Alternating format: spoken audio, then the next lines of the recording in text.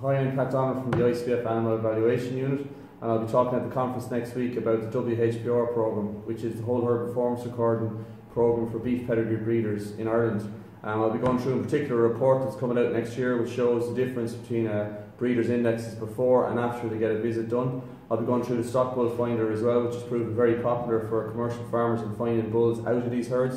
And there's a couple of other initiatives as well I'll be going through, which are aimed at adding value to the pedigree breeders that are in the programme and are going to the trouble and the cost of bringing in all their cattle, especially their cows, getting them weighed and scored by ICBF. So looking forward to seeing you at the conference next week.